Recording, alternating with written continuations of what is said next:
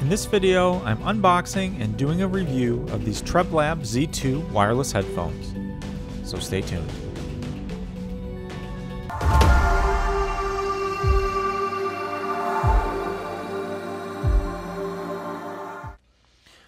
Hi everybody, this is Andrew from T is for Tech, and today we're taking a look at these TREBLAB Z2 wireless headphones. These are Bluetooth wireless headphones that feature active noise cancellation and are pretty nice actually. I would like to thank TREBLAB for sending these over to the channel for a review and an unboxing. It really helps out the channel when I can get companies to send stuff over and to take a look at. So basically I'm really excited about these because these do have good reviews elsewhere. So I'm really interested to take a look at them. So these do feature pretty large speakers. So they're 40mm speakers. It has active noise cancellation, so that should be really good for scenarios where you are on a plane or a train, you're riding in the car as a passenger, and not a driver, and you want to remove some of that ambient noise. It's supposed to have very comfortable ear pads and pretty long battery life. So here it says up to 34 hours. Yeah, so we'll take a look at them and do an unboxing. I don't know what the best way to do this.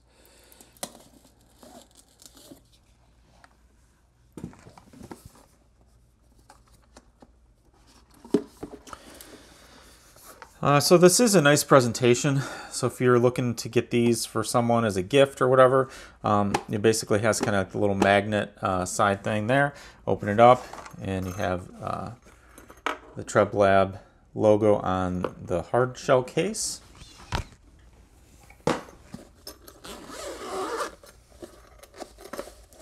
So I do like it when companies include a nice kind of hard shell travel case with their headphones, especially if you're going to be using these on a plane or something like that, carrying it in a backpack or in some luggage. It's nice to have a kind of a hard shell case to protect the headphones from getting damaged while you're traveling. And so if you look in here,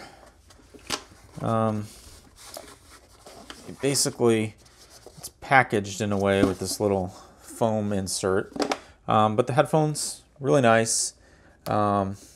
The TREBLAB logo on the ends. They kind of swivel out and fold down so that you can store them a little bit easier. Has nice adjustments. Feels very solid. These remind me of other high quality headphones, right? Like the Bose headphones or any of those higher end headphones have a kind of a nice feel to them. So you got the Z2 logo there. It's right side, left side. You got the nice soft ear pads. And then really you got a couple things. So you have an active noise cancellation on off switch here. I don't know if you can see that really good. And then on the other side, so you have a USB, micro USB. So I can turn this a little bit. So you have a micro USB charge port there. You've got some controls for volume up, down, previous, next tracks, pause, play, and a couple microphone holes. So you can use this as kind of like a microphone a headset for taking phone calls or that sort of thing. And then you have an aux input for the headphone jack. So pretty straightforward there. Also included have micro USB cable, 3.5mm headphone jack. It's a flat type cable. You can see that, so it's flat, looks pretty long, so it should be adequate. Then you have your little user manual, your Bluetooth headphones, active noise canceling.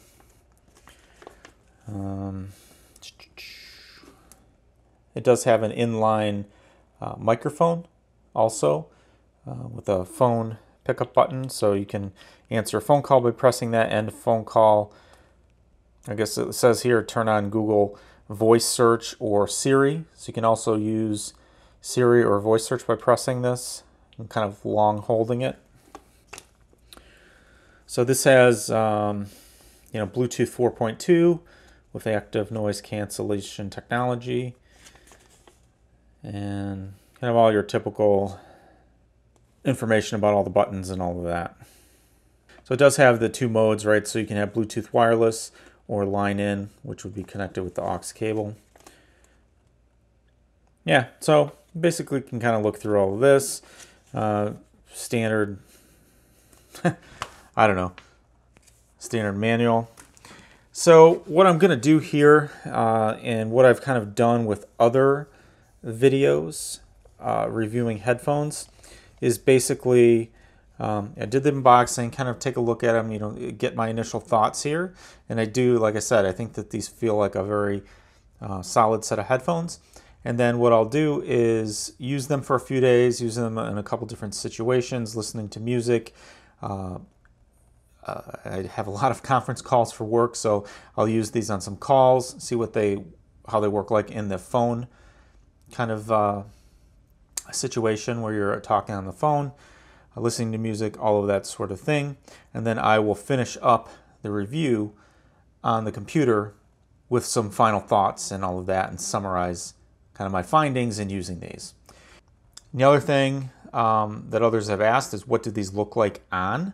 So I'll do that as well here. I'll do that right now before I actually do the rest of the video. So I'll put these on and I'll show you what they look like. So this is what they look like when I'm wearing them. So they do cover my ears, right? So these do cover the ears completely, so they don't just sit on the ear. They actually cover my ears up, and basically that's what they look like. Hopefully this is coming on the video here. I'm just recording it with my phone so you can see kind of what they look like and how they fit. So they're pretty comfortable. I must say they're comfortable. There's enough of adjustment. I have kind of a big head, so sometimes I have issues with with headphones because they might pinch too much or they might push on the top of my head. But these fit fairly well.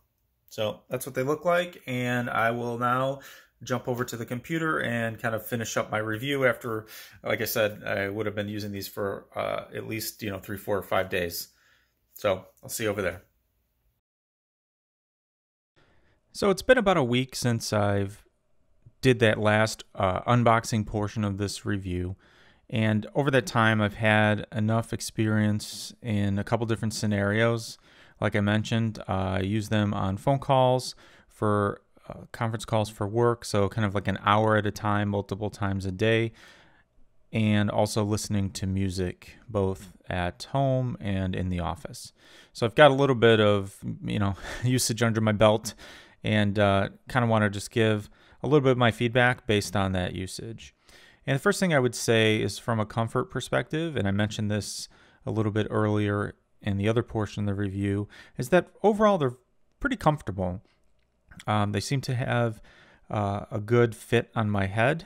The expandability of the headband going up and down was good enough for me. I actually had to extend it kind of almost all the way for it to fit comfortably on my head. There's not a ton of tension when you have them on your ears, so it doesn't hurt that much over time, right? So sometimes I have other headphones where if they're just a little too tight, it might be okay for half an hour or 40 minutes, but then you start getting a little bit longer and it starts feeling like your ears hurt or your head hurts or something like that. And I didn't necessarily experience that with these. I think it's pretty comfortable. From a battery life perspective, I think these also did pretty good. Actually really well. I charged them once, and I haven't charged them again. And kind of over the course of my use for the whole week, I only charged it once. And that's with a combination of lots of different calls, like I said, music listening, etc. When I did charge it initially, it charged fairly quickly. So from a from a usability standpoint and battery life, I think it's really pretty good. The one thing I did notice is that you can turn these off, the sound portion of these headphones off, but then still use the noise cancellation. So there's like two switches, one for dealing with the headphones and one for the active noise canceling. So you could actually put them on and just have the active noise canceling on and have it, perform that function without actually connecting to your phone. So that's actually kind of an interesting situation. And you can use it in that way. You just have to remember not to leave that on, because I'm sure that would just kind of constantly drain the battery. So you have to remember to switch off the active noise canceling if you're not wearing the headphones and using them. And speaking of the active noise cancellation, I think it works pretty good in these headphones, although it's not as obvious as, say, for instance, my Bose QC Quiet Comfort 35s, because when I put those on and I turn on the active noise canceling, I can hear like the sound just goes, and goes away, right? And it's super quiet. These, it's not as drastic as that, but it still works. So like in the situation here, and I have in my basement, my air conditioner's on, I can hear that, the whirring noise kind of in the background, and this does drown that out or kind of removes that, so it keeps it pretty quiet. And again, you have to kind of set your expectations with any sort of active noise canceling headphones, right? They do good in that kind of low ambient noise removal, like on a plane and that kind of thing, but it doesn't remove, voices. Like somebody sitting there talking, you're still probably going to hear them unless you're playing music.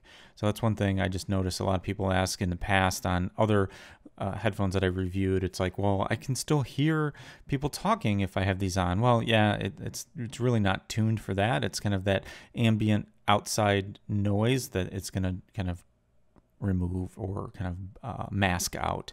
So again, it was pretty good.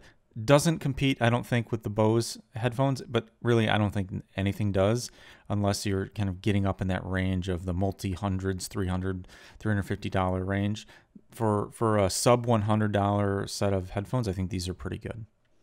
From a music reproduction soundstage perspective, I think these sound really great, actually. There's enough mids, highs, bass to kind of give you that immersive sound, and it really sounds good. I tested this mostly with my OnePlus 7 Pro, which is another device I recently got. So, I'll put it in the card if you care to take a look at that. But yeah, music reproduction sounded good, had a good balance, all of that. Not too bassy, it's not thumping loud bassy, but it has a good, just a good overall balance. The one thing I would say is that if you don't have the active noise canceling on and you're just listening with it off, it does sound a little muffled. And that's a kind of common problem I've seen with other headphones as well. It's you kind of like have to have the active noise canceling on all the time, unless or it sounds muffly. Now there's a little more bass if you have it turned off, but to my ears, I think it sounded better with active noise canceling on, and the overall music experience was really good. And from a call perspective, phone perspective, this worked fine. I was able to really clearly hear everybody. There was no delay in when I spoke and when people could hear me. People said I sounded good on the phone. So overall, no issues with that from a phone call, conference call perspective. Now, nothing is perfect, I guess, right? So there's always some improvements that can be had on and pretty much any product, right? Everyone's going to have a little bit of places or chances to improve. And the one thing I would say with this set of headphones is that it does offer, a quality and sound that's easily comparable to something that costs twice as much, right? So in the mid to upper $100 range, I think that this competes well with any headphones in that range. And so that's great. But some of the things that you might see in some of the higher end headphones are things that this one does not have. So like a proximity sensor on the earphones or the the ear pods themselves. So when you take them off your head, say for instance the music would stop, right? So the Bose headphones and some of those other ones, and even cheaper than Bose, do that, right? So you take them off and it kind of pauses the music. You put them back on, the music will continue, right? So some of those advanced features like that, the auto stop start on proximity, are missing from these headphones. So in conclusion, I think that these are a really good value for the price. I think that they come in right now around $89, $90 on Amazon, and you can find that link below in the description of this video. So it's a little bit more expensive than some of the other headphones I've done in the past or reviewed in the past that were in the $50 to $60 range, but I do think you get definitely get some better sound quality for the little bit of additional money. So if I had to give these a rating, I would rate them a solid 4 out of 5, and maybe just even a little bit higher, right? So maybe 4 1/4 sort of thing. But really in the sub $100 range, I mean, these are solid headphones. But overall, comparing them to other things like the Bose, I mean, obviously they don't really compete there. But just from a sound quality, overall quality, definitely a solid 4 out of 5 star rating. And if you're still sticking around right now and you're listening to me, definitely give this video a thumbs up. Subscribe to the channel if you like the content. I really appreciate that. If you have any questions or comments, go ahead and post those below and I'll definitely respond to you. This is Andrew from TS for Tech. Thanks for watching, and I'll see you next time.